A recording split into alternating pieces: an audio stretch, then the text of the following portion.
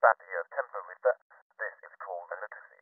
When you don't stop and start to mount and believe without logic, the truth is provided on hospitals, prisons, and cemeteries, because a morphist can always provide some direction. It seems that I am under very heavy investigation.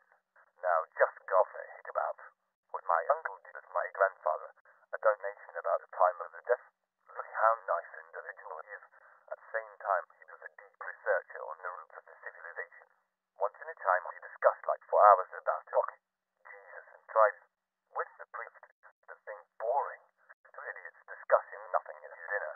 When he understood that his assumptions were not accepted, he did like the American team. Let's get out, but let's straighten the talk a little. What is such individuals involved with gangs when they bring the gang home? Or when he is addicted to ecstasies, what he is a torture. I had such torture for decades. A psychiatric transform your life in a torture because turn the patient in some sort of drug experiment. Same thing can be noted with high alcoholics and addictive. A giant torture. That goes beyond the imaginable. Then when he dies there's some sort of relief. You lost the purgatory but gained the momentary relief. But the guilty person's drug dealer, psychiatric without responsibility, such individual escapes. You go to some sort of meetings, looking for some self-mercy. But when you look into his eyes, a nasty murder remains there. It is just look on its eyes. So, I was reading now the poet.